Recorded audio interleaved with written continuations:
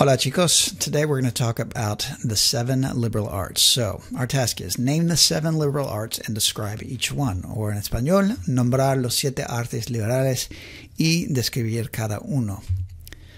All right, let's go ahead and name them all right now.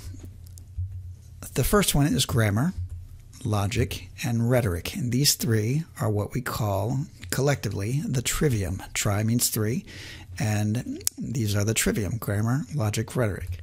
The quadrivium, the last 4, are arithmetic, music, geometry, and astronomy. Together, these 7 make up the 7 liberal arts, which is what not almost, but all liberal arts educational institutions were initially set up to be.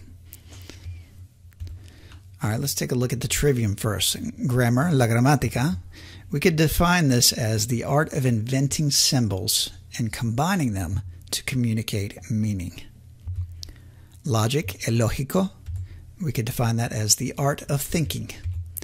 And el retórico, or rhetoric, is the art of communicating thought from one mind to another.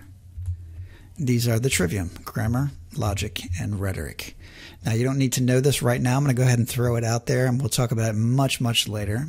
But the trivium is the study of discrete quantity. Don't worry about what that means yet. Like I said, we'll talk about it later on.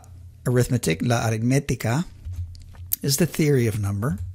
Music, la música, is the application of the theory of number, particularly in time. And think about that for a minute. Geometry, la geometría, is the theory of number in space.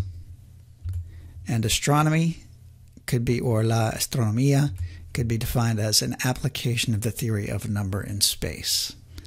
So, these are not your typical definitions of these, but tonight, over the next 24 hours, I want you to think about those definitions, and there you go. So the quadrivium is the study of continuous quantity, and arithmetic, music, geometry, and astronomy. So your task in español is to memorize these 7 words. El trivium, or actually these 9 words: la gramática, el lógico, y el retórico. El quadrivium, la aritmética, la música, la geometría, and la astronomía. You should be able to tell me which 3 arts make up the trivium and which 3 arts make up the quadrivium, both in English and in Spanish. La gramática, el lógico, el retórico, la aritmética, la música, la geometría, y la astronomía. All right, I'll see y'all next time.